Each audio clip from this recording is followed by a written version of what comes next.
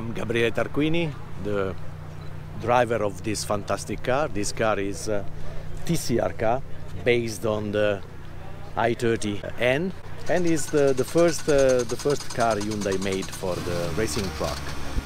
I was in charge to develop this car from last year. We start racing in September last year, and the car was very good. We won on the first race, and now I am the leader of the WTCR, that's the World Championship of TCR. We race against big brands like Audi, Volkswagen, Cupra, Honda, Alfa Romeo. The car is based on the i30N. The engine power is around 350 with a very good torque. The base of the engine is a road car engine, only the turbo is different.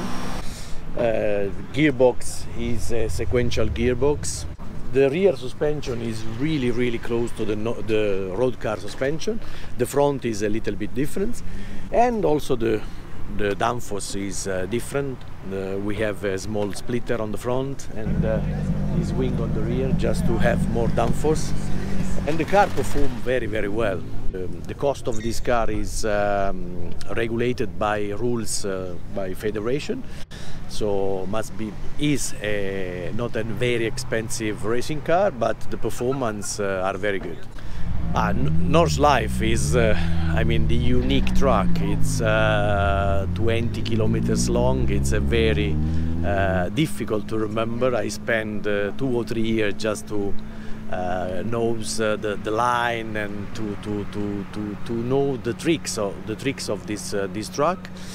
It's a beautiful truck because you have very fast corners, you have a very long straight, it's 3 kilometers long, but you have also tight corner and also the carousel, this famous corner that the banking, very high banking, and it's a unique experience around the green hell, because everybody call this truck the green hell.